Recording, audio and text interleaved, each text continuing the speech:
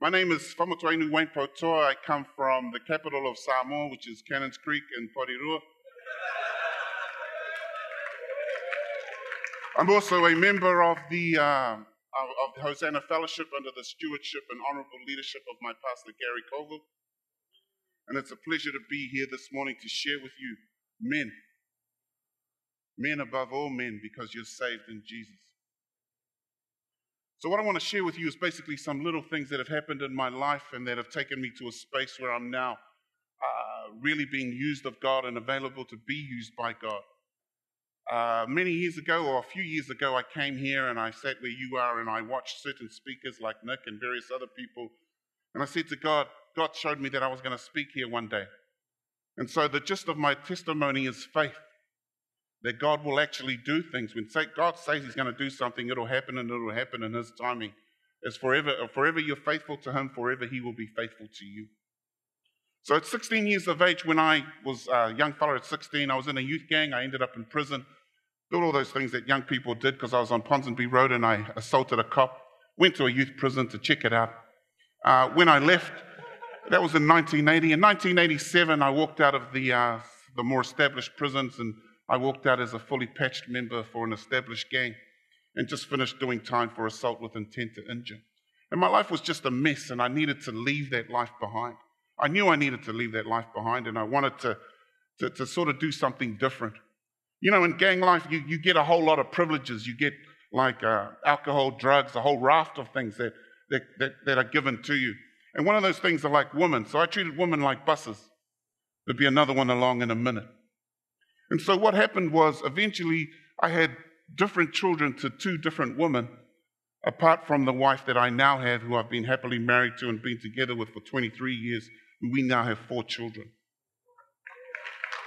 And but my whole life has been, you see, my testimony is not about gang life. My testimony is about restructuring and repairing my family. Because I had so many children. I've got 7 children. I've got 5 dishwashers and 2 channel changers. And so what happens is that you've got to look after your children. And I've been trying to do that. And I've been trying to restructure and bring them together to know God. And they're coming to the space now where they're starting to really explore. And it's taken years. But what God has shown me is that you've got to stand. Men, you've got to stand. You've got to make a stand where you can say, okay, my family is this way. But now I need to show them a different way. They can do whatever they want. They can make whatever mistakes that they're going to make. But if I'm standing in God, they always have a point of reference to that they can go back to and say, Dad showed me the way. For 23 years, they stayed there. You know, praise God. That's what we're here. That's what this is all about. One of the things that I'm really passionate about is young people. So when I left gang life, I went into community and did community work and worked with youth gangs. So in Poutoa in 2006, 2007, we had 25 established youth gangs in our city. And what we did was we tried to send a different message. So instead of Bloods and Crips, we sent the message, brothers, not colors. And we started to engage with people. And we started to bring these people to church. And years later now, I start seeing them come to Cannons Creek, to Hosanna, bringing their kids to church. Why? Because we led. We stayed in that same space. And we didn't move from it. We said, we're going to be people of God, and that's what we're going to do, and we're going to stay there. And these people are going to come to know him through faith, because we believe that they would come. I love being Christian. It's been a hard life. It's not been an easy life, but it's been a challenging one. And some of the times that I've been working with youth gangs, I've been invited to government things. I went to Promise Keepers one year, and then the following Monday, I wore a Promise Keepers t-shirt to dinner with John Key and all his ministers. None of them said anything with this big Promise Keeper label on my t-shirt. No one said anything. But later on that year, they invited me back to have a barbecue with Prince William, which was good.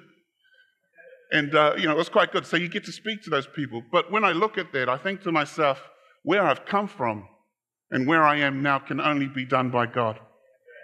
Eh? Some of our people, when they walk this way, then they look at their history. My people, Pacific culture, we don't walk like that. We walk like this. We're always looking back. And then we look front. Because that's the way we're inclined, you know? And so the same thing for me in my Christian walk with Jesus. I'm always looking at my walk, at where God is. I'm always looking at God and what he's done before I look at where I'm going in life. And it's been a very successful formula for me. I know my time is nearly up because it's very, very short, but I just wanted to say that when I've been in those spaces, it's been very, to be honest, I've been in some spaces with some people, different kinds of people with leadership and some world leaders and stuff like that I never thought I'd ever be in. And I was totally vulnerable in those spaces. But I did it because I know that your vulnerability is God's opportunity to shine. When you're vulnerable and you rely totally on God and you've got no one else to rely or depend on, God is the one. God is the one that will bring you through it.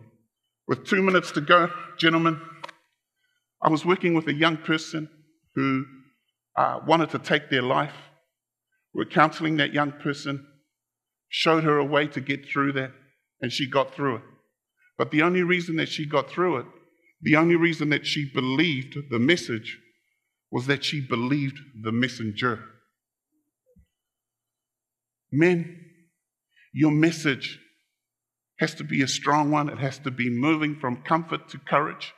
You have to be able to get into a space where you can translate your passion into performance around what God wants in your life.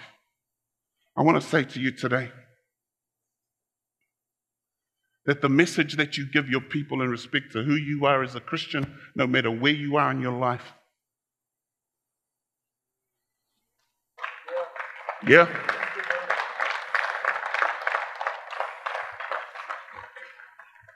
When Jesus was in the garden, when Jesus went to the cross, he didn't have an excuse. He went. He went. When people call on you and ask you to do something for them because you know it's the godly thing to do, no excuses. The devil came to steal, kill, and destroy. I believe Jesus came to heal, fill, and employ. Godspeed, gentlemen.